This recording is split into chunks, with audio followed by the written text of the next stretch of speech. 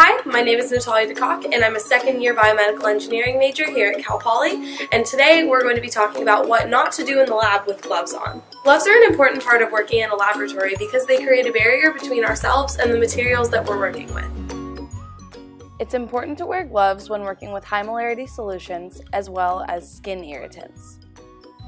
Today we're going to be working with 6-molar hydrochloric acid. One thing that's important to remember when working with high concentration acids or bases is that harmful residues will stick around after the experiment is complete. Imagine that you're working with your acid and pouring it into a graduated cylinder when you manage to spill it on the counter.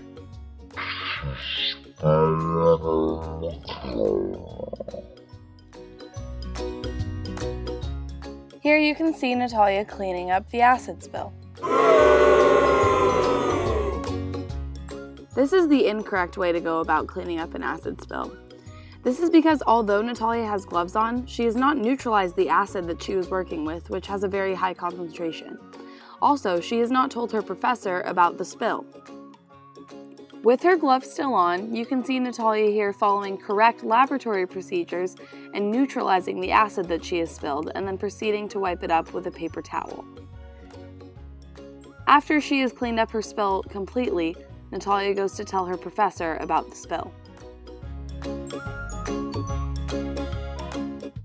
Here you can see Natalia typing on her phone with her contaminated gloves on, as well as later taking a call.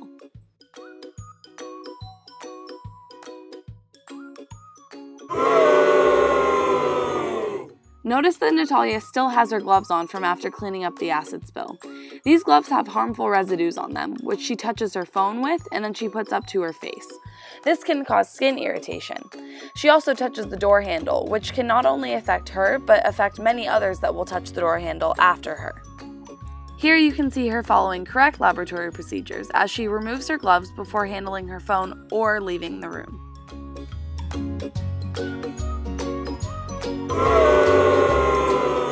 Similar to the case with the doorknob, Natalia not only puts herself but others at risk when she contaminates the keyboard with the remaining acid that's on her gloves.